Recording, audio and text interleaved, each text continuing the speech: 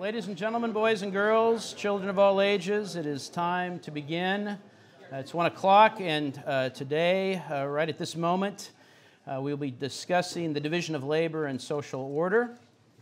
And I want to begin by positing two sort of conflicting views.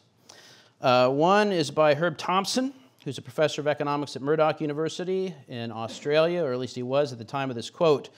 Rather than seeing conflict as an anomaly, it is concluded that conflict is an essential and inherent component of the social relations found in capitalism. Now we can contrast that with an earlier quotation from an economist you may have heard of, Ludwig von Mises, from his book Socialism, published in 1922, which he says, quote, "The greater productivity of work under the division of labor is a unifying influence. It leads men to regard each other as comrades in a joint struggle for welfare rather than as competitors in a struggle for existence. It makes friends out of enemies, peace out of war, society out of individuals." So we have two very distinct and contrary views. And today we're going to talk about what does economics tell us about the division of labor and how it actually does promote society and it forms a social order and not conflict and chaos. But to understand how the division of labor contributes to society and the social order, we first need to understand the nature of production. And so we're going to review just a handful of some principles, some of which you've already learned this morning or you've heard before, no doubt. One is that production itself is an action, right? It's not something that just happens. It's not just behavior. It's not instinct, but it's action. It's purposeful. And so all of the laws of human action apply to production just as they apply to consumption or any other human action. Brushing your teeth, for example. Why do people act? They act to achieve their ends. Why do producers produce then? They produce to achieve their end, which is profit, economic profit. Now, to do so, to achieve their end of economic profit, producers seek to economize just as consumers do. Right? They seek to apply their means to achieve their most highly valued ends. And so they economize. And that then, with that sort of backdrop in mind, it allows us to investigate the two main modes of production. There are two main modes of production. One we could call direct use production. This is a taxonomy laid out very nicely by Milton Shapiro. And he notes in direct use production, that's the mode of production where none of the production is exchanged in a market. Because people are producing so that they could use their goods directly, right? This is an economy or a mode of production of self-sufficiency. Right? If you've ever seen the old PBS series called Good Neighbors, the whole premise of that show was that the main characters wanted to get out of the corporate advertising rat race and be self-sufficient on their plot of land. And of course, the theme was even though they were very poor, they were happy. And of course, it's possible, but that's what self-sufficiency is. You produce so that you will consume your goods yourself. So there's a direct correspondence between what you produce and what you consume. People grow a garden so they can eat the vegetables. They build a hut to live in. They raise a cow to milk and a steer to butcher and eat. People make a few pieces of clothing so they themselves can wear them. Right? Now this mode of production is found mainly in poorer, less well-developed countries because it's not very productive, compared to the other mode of production, which is production for exchange. Production for exchange is a mode of production which is much more common in modern economies where production is oriented toward what can be sold in the market, towards what can be exchanged with other people. People produce goods not because they want to consume them, but because they think that they can trade these goods for other things that they want more. So I, am not up lecturing in economics just because I want to hear myself talk about the division of labor for the, who knows how many time, right?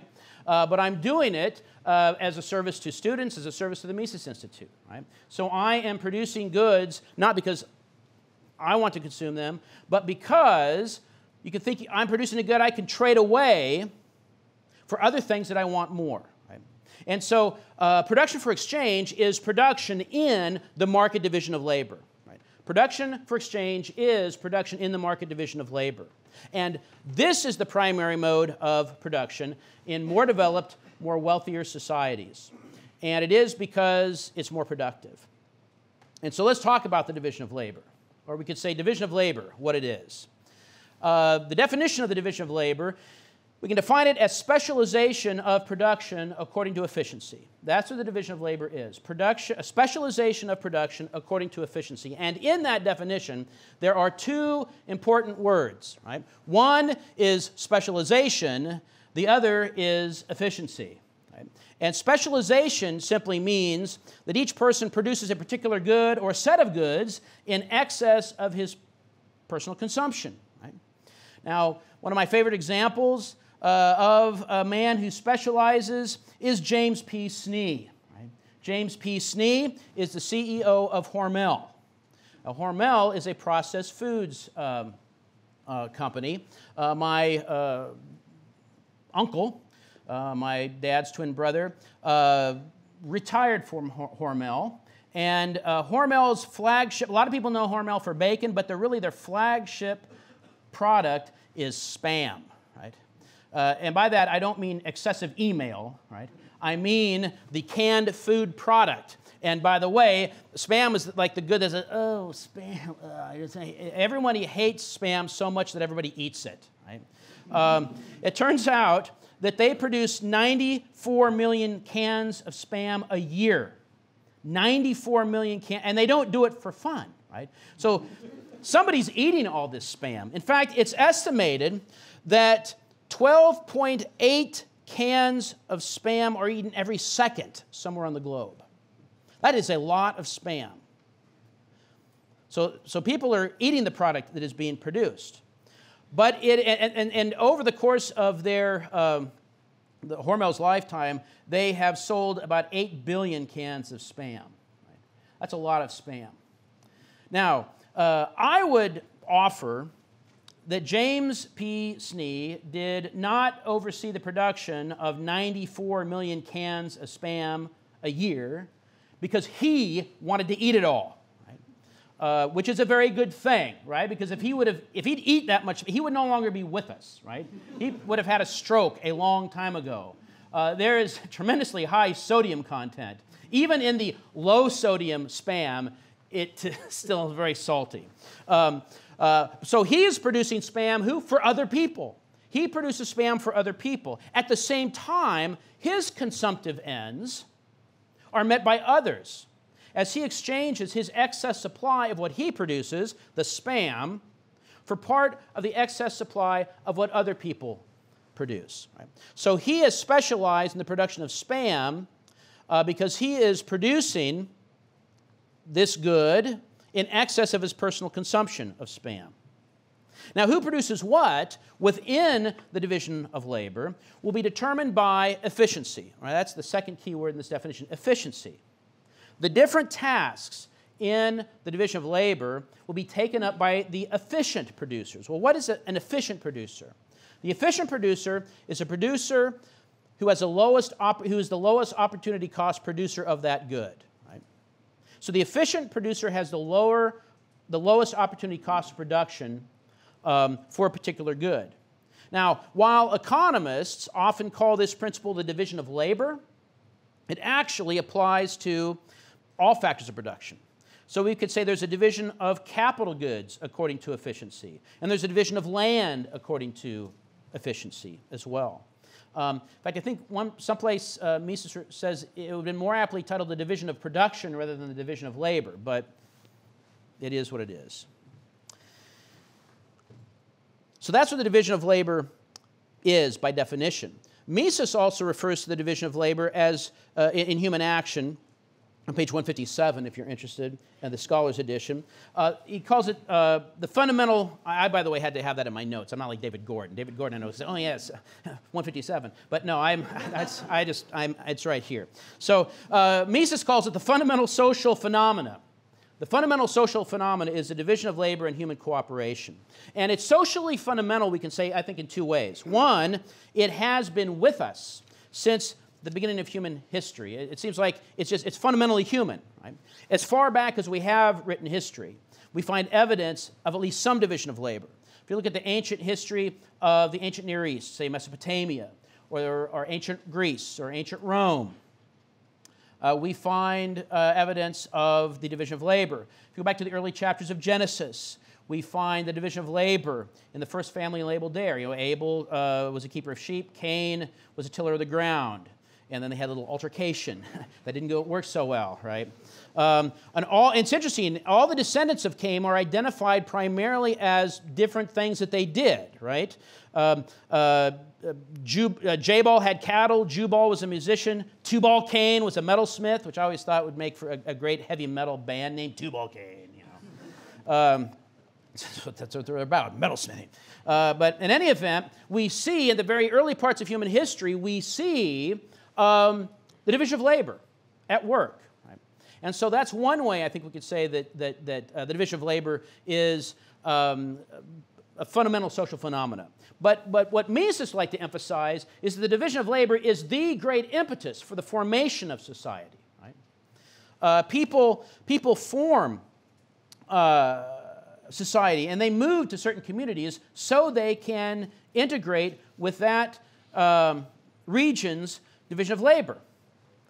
I moved to where I live, not just for the weather, not just for the gray skies of western Pennsylvania, but no, I moved to where I moved because that's where there was a job for me. That's where I could, fulfill my calling. I could plug myself into that part of the division of labor. That was where the niche was, right? And so Mises emphasizes that society is only possible. Society is only possible because of two things. One, the greater productivity of the division of labor, which provides the impetus to participate in the division of labor and then hence form society. So the greater productivity of the division of labor, and two, people's recognition of this fact. Right? People must recognize that by specializing according to efficiency, that's more productive. And as more people recognize this, they begin to engage in it, and then they begin to realize the benefits, the actual benefits of increased productivity according to the division of labor. And then that creates an incentive to begin to sort of embrace and defend and perpetuates the institutions that allows this to happen. And so the division of labor is one of the great impetuses for the formation, or is the great impetus for the formation of society. Now, as we noted, people find it in their interest to specialize in making those goods at which they are the most efficient. And so just have a little example here. Two of my good friends, Groucho and Harpo. They're sort of the happy Marx brothers. There's another Marx brother, you may have heard of him, Carl, not quite as happy. But Groucho and Harpo, they were two people that had relative differences in their productive efficiencies. They could, let's suppose in this little primitive economy, they could produce mangoes or beef. That was basically it. And if we look at the first set of columns here, we call production possibilities. What does that tell us? It tells us that Groucho could either specialize in mango production and produce 300 mangoes, or he could specialize in the same amount of time with the same amount of resources, etc. He could specialize and produce 600 pounds of beef. Harpo, on the other hand, if he specialized and put all of his time and resources and energy into producing mangoes, he could produce 100 bushels of mangoes. Or if he did the same thing and could produce nothing but beef, he could produce 400 pounds of beef.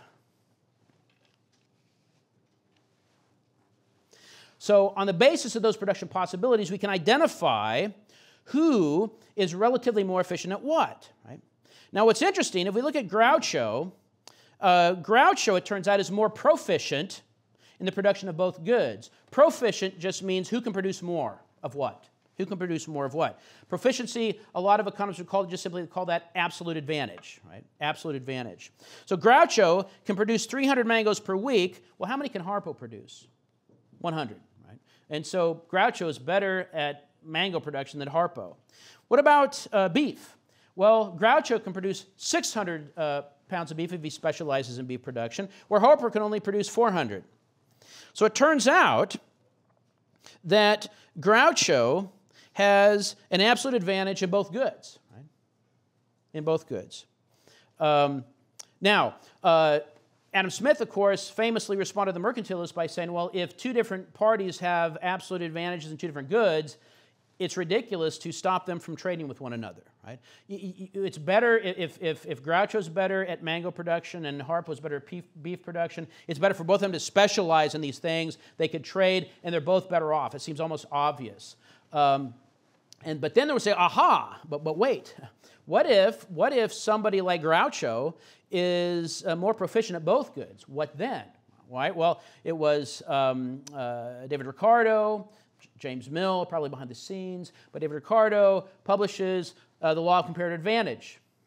And he notes and explains that even in the case of both parties being more proficient, or one party being proficient at both goods, it is still beneficial. There is still a way that exchange benefits, specialization and exchange benefits both parties as they specialize according to efficiency, as they specialize according to what economists call the comparative advantage. Comparative advantage. And so now we ask the question, okay, who has a comparative advantage in what? Who is actually more efficient than what? Well, how do we know? Well, we already said that comparative advantage is determined by the opportunity cost of production. Who is a low-cost opportunity cost producer of each good? So let's take a look at mangoes. Right? If we look at mangoes, if Groucho, for instance, Groucho wants to produce mangoes, he can produce 300 mangoes, but he gives up the opportunity of producing 600 pounds of beef. And so for every bushel of mangoes he produces, it costs him 2 pounds of beef. Harpo, on the other hand, if he specializes and produces mangoes, he can produce 100, but he gives up the opportunity of producing 400 pounds of beef. So every bushel of mangoes he produces, it costs him 4 pounds of beef. Right? So who has a low opportunity cost of producing mangoes? Well, it's Groucho. Right? Groucho, because 2 is less than 4. I think even in outcomes-based education, 2 is still less than 4. So that's where his efficiency lies. That's where his efficiency lies. Groucho is a more efficient mango producer. Well, what about beef? What about beef? Well, you can work the logic through the same way, only reversing the goods. And so if Groucho would produce 600 pounds of beef, he gives up the opportunity of producing 300 bushels of mangoes. So for every pound of beef he produces, it costs him 1/2 of a mango, or 1/2 of a bushel of mangoes. On the other hand, if Harpo specializes in beef production, he produces 400 pounds of beef, and to do that, he gives up an opportunity of producing 100 bushels of mangoes. And so his cost of producing, I'm sorry, I can't get that right now. He gives up the opportunity, if he produces a pound of beef, he gives up the opportunity of producing 1/4 of a bushel of mangoes. Right? And since 1/4 is less than 1/2, then Harpo is a low-cost producer of beef. That's where his efficiency lies. Right? And so even in a case where Groucho is more proficient at both goods, both parties each have a comparative advantage still in one good over the other. Right? And so they do have different efficiencies. Now, what about, okay, so how do we go from that fact to specialization benefiting and the benefits of comparative advantage and the benefits from specialization? Well, we can look at the case, say, before specialization and the case after specialization. And we're going to first look at the production aspect of things. If we look at a situation where we have both parties spending half their time and resources producing each good. We note that Groucho would produce 150 bushels of mangoes and 300 pounds of beef. Harpo, on the other hand, would produce 50 bushels of mangoes and 200 pounds of beef. So if we total it up in terms of like this little two-person, not quite but almost society, the total production would be 200 bushels of mangoes and 500 pounds of beef. Now, however, if Harpo, shall we say, completely specializes, if Harpo completely specializes in his production. He produces only beef, he produces 400 pounds of beef, and he produces no mangoes. And then Groucho finds it in his interest to at least partially specialize, so he produces 225 bushels of mangoes and 150 pounds of beef. If they organize their production that way, note that together they produce more of each, right? Mango production goes up from 200 to 225.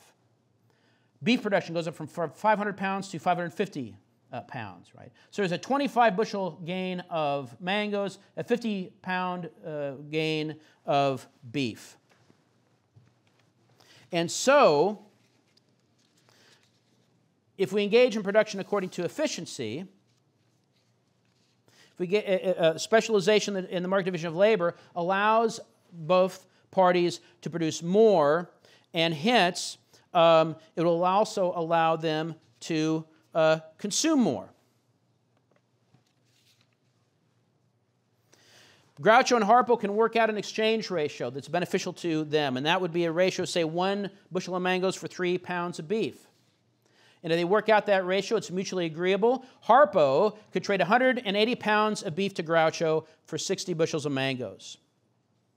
And if they do that, we see consumption after specialization and trade increase for both parties. Right? For both parties. Groucho is able to consume 15 more mangoes and 30 more pounds of beef than he could have without specialization and exchange. Harpo is able to consume 10 more mangoes and 20 more pounds of beef than he would have been able to consume before specialization and exchange. Right? So we have here a situation where, note, participation in the market division of labor, specialization according to efficiency, benefits both parties by not only allowing them to produce more, but also to consume more. Right? This is not just an exercise in increased production. Right? It's increased production for the sake of consumption. Right? It allows people to actually increase their standard of living. They're able to have access to more consumer goods that they can use to satisfy their ends. And that is what we call economic development, right? Economic progress. Also note that this increased productivity is not merely the result of specialization per se. Right? As people specialize, there can be economies of scale that are gained, but it's more than just that, right? I mean, what would happen, for instance, if Groucho specialized in beef production and Harpo specialized in producing mangoes, right? In other words, what would happen if they both specialized in that good at which they are least efficient? Right? That would not lead to economic progress. That would lead to economic retrogression. Right? That there would be a larger quantity of both mangoes and beef produced given the resources at hand. Right? That would not be economizing. Right? And so it's not merely specialization, the act of specialization, that gets us to increased productivity. There are some that argue for this, and there are some gains. I mean, one of Smith's reasons why the division of labor increases productivity over time, he said, is because as people specialize, they get better at something. And that tends to be the case, but that's not the main reason why the division of labor actually increases production. Because the division of labor increases total productivity because it allows people to specialize in those goods at which they are most efficient. That raises a question, then, what is it that accounts for the various differences in relative cost of production for different people? And the answer is the variety that we find both in humans and nature. People are not the same. People are different. There are differences in the suitability of natural resources for production of certain things. You may not know that there is not, I don't think, any king crab production in the sandhills of Nebraska, for the very reason that there are no king crabs in the sandhills of Nebraska. They only have fresh water, and they have rivers. They don't have salt water. They don't have oceans. They don't have gulfs. Right? At the same time, king crab production is the number one industry, or one of the number one industries in Alaska. Why? Because there are a lot of king crabs around Alaska, right? Not a tremendous amount of round the year grassland, right? And so the differences in the suitability of natural resources makes it more likely for certain people in certain areas to specialize in cattle ranching and other people to specialize in king crab production. A second reason that people will find themselves relatively more efficient or less efficient in different lines of production would be the differences in given capital stocks, right? Some people have, say, let's suppose that you inherit from your parents or your grandparents certain land in western Nebraska that's already fenced in, right, with a certain amount of capital goods, certain amount of pickups and cattle tanks and a certain amount of fencing and animal husbandry equipment. That off the bat makes you relatively more efficient, if you know what you're doing, in, say, cattle production, as opposed to someone who inherits equipment that's suitable for crab harvesting, right? And so the capital endowments also will affect significantly who's most efficient in what line of production. Also, of course, the differences in the skill or desirability of labor, right? The skill or desirability of labor. If somebody's really good at something, right, or they're the least bad at something, that will make them more likely to be proficient in that or efficient in that line of production. I think people still know who Michael Jordan is, I believe. He was a pretty good basketball player in his day, commonly referred to as the GOAT, which I don't think has anything to do with animals here, although I mentioned animal husbandry. He's the greatest of all time. Of course, there's a big debate about that now, but he was pretty good in his day. And yet, for a period of time, he opted out of basketball and tried some other sports. Does anybody know what sport he tried? Yeah, baseball, right? Now, baseball. And then he came back to basketball, right? Now, why did he come back to basketball? Now, a lot of people say, well, because he wasn't any good at it. Really? He wasn't any good at it. He was in the minor leagues. How many people here have been in the minor leagues? Not me. I one day thought I was going to be a shortstop for the Pittsburgh Pirates, and I didn't even make it through the high school team. It's just the way things were. That proved not to be my comparative advantage. It's not all clear now how exciting it would have been to be that shortstop for the Pittsburgh Pirates, but in any event, it didn't happen. Well, Michael Jordan actually got playing time in the majors, and so he wasn't horrible at it. He just was a whole lot better at basketball relative to his competition, right? And so he compared to me, he had a comparative advantage in basketball and baseball compared to me, but he definitely was way more efficient playing basketball because of his differences in the skill and his abilities, right? And so different people specialize, will find in their interest to be basketball players, some baseball players, some doctors, lawyers, and such, right? Some cowboys, right? Because they have a different desirability and skill of labor, right? Some are better than others. And so all of these differences then contribute to people's relative efficiency, their comparative advantage. Now, another thing to note is that this comparative advantage is not a fixed, set in stone, so to speak. It's not eternal, right? In other words, you can change comparative advantages, right? If you have a comparative advantage maybe in being an academic, but you really have this love of food and cooking, you could take a couple of cooking classes and find you so proficient that, well, now my comparative advantage lies in being a chef. It can happen.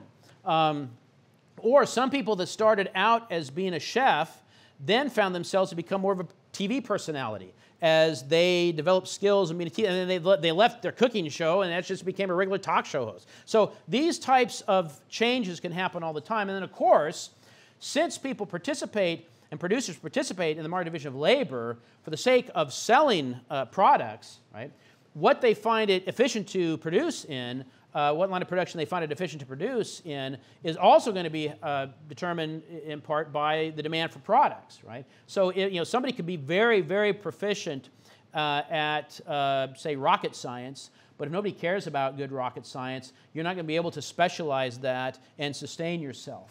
And so relative demand for the product, for the output, is also going to have an impact on what people find it in their interest to specialize in.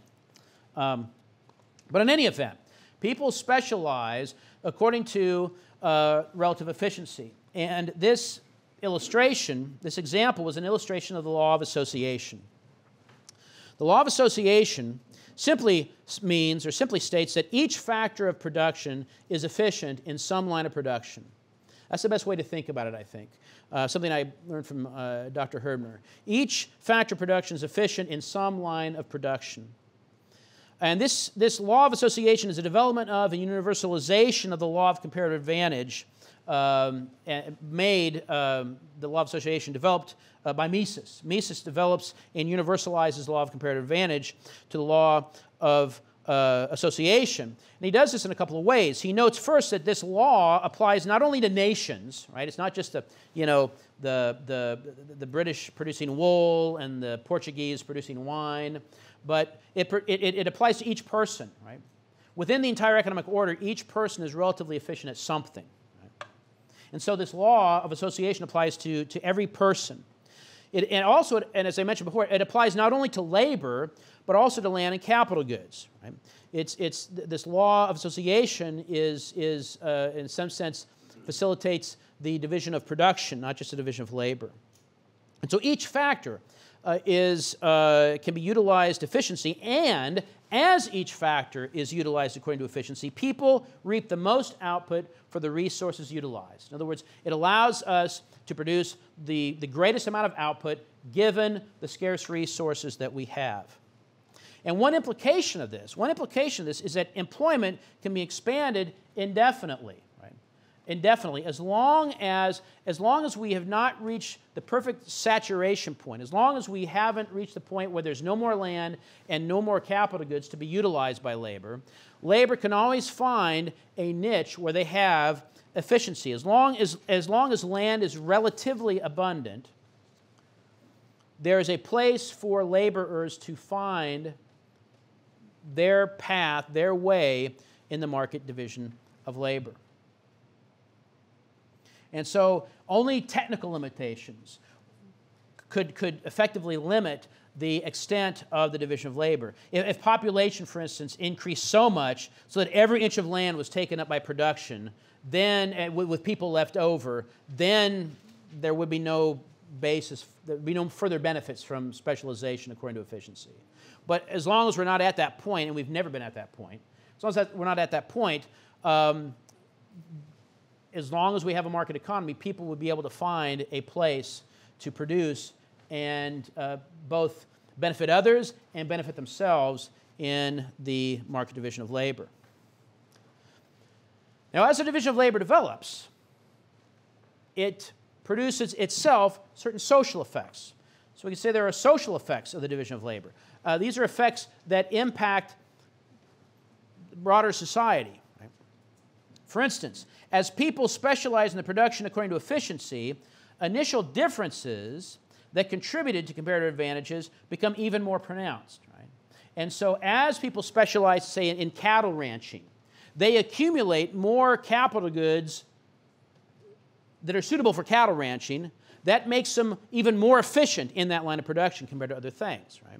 Or as somebody finds that they have a talent in doing something and they start to specialize at that, they do indeed become more skillful. Right? My dad, for 20 years of his working life, worked at a meatpacking plant. In the first 12 years, he spent at a beef plant, and then that plant got sold to somebody else, so he transferred with the same company to a pork plant. And of course, when you transfer someplace, you don't go right to the top of the totem pole in terms of desirable jobs, right? You start at the bottom. And one of the bottom jobs that he could start at was a tongue trimmer. The tongue trimmer, what is that? Well, you trim tongues, right? And this is not plastic surgery, right? It's not people that come into the pork-producing plant wanting to look like a dragon or a lizard, so you trim their tongue in a certain way. No, a tongue trimmer is one who trims the spit glands off of the pork tongue that's been taken out of the pig.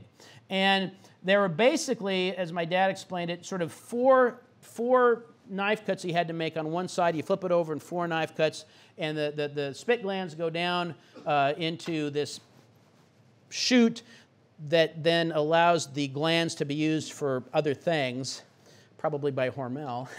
But then the tongue gets put in the tongue box, right? Well, Dad, when he first started, he said that he wasn't great at it. He was okay, but he found that the production operation was on a chain, a timed chain, so that he was getting one pork tongue every 4.5 seconds. Every 4.5 seconds, a pork tongue comes down the chute. And so he is trying to feverishly take care of these pork tongue glands. And at first, during his working period, he would have a pork tongue backup. In other words, it would pile up. And so when it came time for break, he couldn't go to break with everybody else because he had to finish doing his work. But then, over time, he got so good at it, he became so efficient, he just knew where to put the knife, he knew perhaps what kind of knife to use. He just became better at it, so much so that he never had tongue backup unless he wanted it. Right? So he would get to the end of the shift, and the whistle would blow for break, and he'd go off to break, and then the whistle would blow, and everybody goes back, except he could stay around to the break room for an extra minute or two, finish his coffee. He would go back to the table, and there would be, a minute or two's worth of tongues sitting there waiting for him, but by the end of the shift, he'd have them cleaned out, right? So he becomes more proficient. So that's just a very micro example of how, yes, indeed, as someone specializes, they can become more skillful in a particular piece of labor. It makes them even more suitable for being a tongue trimmer, right? But after a period of time, it wasn't very desirable, and so he's able to attain a much better task for himself. But in any event, that's part of the social effects. That as people specialize in production, according to efficiency, the initial differences that contributed to the comparative advantages become even more pronounced. A specialization within the division of labor also alters the geography sometimes. As people of different regions recognize the comparative advantage they have as a result of the natural resource endowments and labor endowments, they begin investing in capital goods that are suitable for the tasks at which they are more efficient, and then that just further perpetuates the differences. The increased productivity resulting from the market division of labor is even to the point of, on the one hand, promoting these differences in society. But as we promote these differences in society in terms of the skill and desirability of labor, the differences in endowments of capital goods, differences in natural resources and geographic regions, if we have institutions that allow for voluntary exchange, those differences are not necessarily an occasion for social conflict.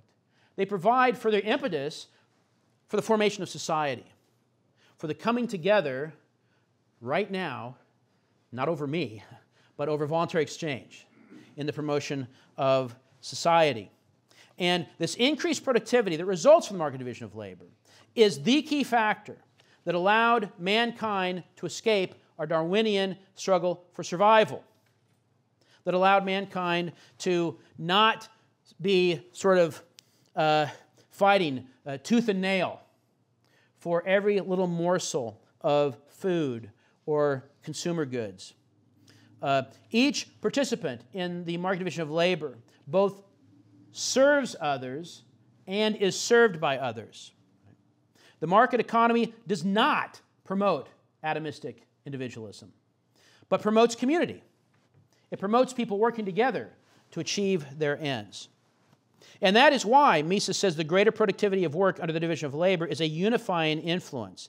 It leads men to regard each other as comrades in a joint struggle for survival, rather than as competitors in a struggle for existence. It makes friends out of enemies, peace out of war, society out of individuals. I often wonder, too, by the way, this is, again, from Mises' Socialism in 1922. I wonder if Mises used that term comrade sort of purposively, right? Say that the real comrades are the comrades that are voluntary comrades through voluntary exchange, not forced, not be a comrade or to the gulag. But as we all know, if you want to make an omelet, you got to break a few eggs. So the division of labor, it seems like, is a great thing. Are there any limits to it? What keeps the division of labor? What are there any constraints? What holds it back? And there are some. Adam Smith's famous statement is probably the best statement in his entire book. The division of labor is limited by the extent of the market. Right? It'll only benefit people to specialize in the production of something for which there is a market for that something, right? So let's suppose, you have Groucho and Harpo, and they're Groucho specializing in mango production, Harpo specializing in beef production, and then we have Chico, another Marx brother. And Chico comes, and he wants to specialize in rocket science because that's what he likes. That's his thing. That's his passion. Right? And but in this simple now three-person society, not a lot of demand for rocket science. Right? There might be more of a demand for huts, for living space, right? But not for rocket science. So if Chico says, well, I'm going to specialize in rocket science because that's what I want, he would get no income. And so it wouldn't benefit him. So he has to find something that other people want, something he could sell, something he could trade, something for which there is a market for him to specialize in that thing. And so Chico maybe could produce huts or butter or shoes or what have you. But to extend the division of labor, all we have to do is bring into the market more traders. We just need to bring others into the market, and that allows for more of the division of labor. And this then opens a door for our first sort of seed of a theory of economic expansion and development. As the extent of the market increases, that allows for the division of labor to increase. And as the division of labor increases, production increases. And as production increases, people become more wealthy. As they become more wealthy, they're able to trade away goods that they're producing, and in some sense increases their purchasing power and allows them to buy more of what other things that they want, which opens a door for an expansion of the extent of the market, which then makes the way for a further specialization according to efficiency, a further extension of the division of labor, which has increased productivity even more, which increases incomes even more, which increases demand and the extent of the market even more, which opens the door to more division of labor, and so on and so on and so on. And so as people extend the market, that opens a door to more division of labor. If, on the other hand, we constrain the market, that constricts the possibilities we have through the market division of labor. And as is implied in my most recent comments, we can only benefit from the division of labor if we can exchange what we can produce, if we can exchange what we produce. Right? If James P. Snee, if Hormel can't sell any spam, if they're prohibited from selling spam by some crazed lunatic, then that part of the division of labor is going to break down. Right? So we can only benefit from the division of labor if we can exchange what we produce. And so without the ability to trade, we would all have to produce everything we want to consume ourselves. We're back to direct use production, which is a lot less productive. And we can only exchange in an environment of private property. Right? Hence, in order to take advantage of all of the benefits of the division of labor, both social and economic, the society must embrace and defend private property. Now, what that means is, of course, is that a society that wants to enjoy economic progress needs a market division of labor, but that also means that production for the market becomes more challenging because instead of producing for yourself, you're producing for other people, and you don't know exactly. You can't read other people's minds. You don't know exactly what other people want. And so that requires people like entrepreneurs in entrepreneurship, which you will we'll be hearing or have heard. Do we have the lecture on entrepreneurship? We just did, didn't we? No, that's tomorrow. That's tomorrow. Yeah, that's before any other lecture. Sorry. You'll be hearing more about that coming soon to a lecture hall near you. And with that, I will close the day.